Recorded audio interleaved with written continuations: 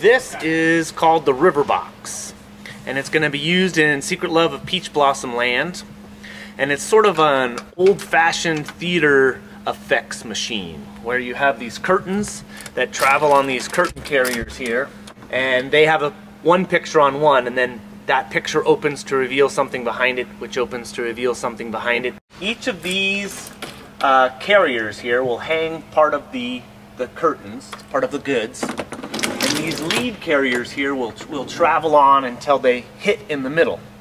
And when those curtains are together in the middle, they have a picture painted on them, and then they'll pull apart and stack back here into this space. And so we need to put all of these pulleys as far back into here as possible to keep them out of the way, so that all of those curtains can pack into this small amount of space.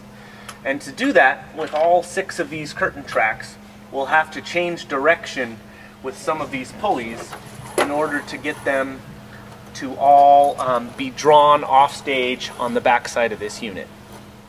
There are 6 of these curtain tracks, and then here is a spinning drum that will have a continuous loop of fabric on it, so someone can crank from outside the box and it looks like the river is moving behind a scene of some sort right here.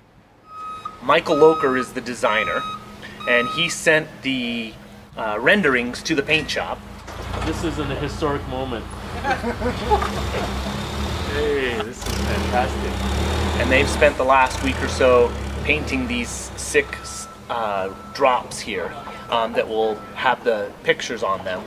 And there's like a village scene by a river, and then there's another sort of river-like scene on them, and they represent different locations in the story.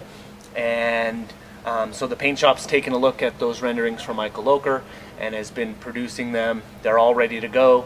As soon as we get these lines run, we'll be able to hang the goods, and then it will be ready for tech this week in the Bomer.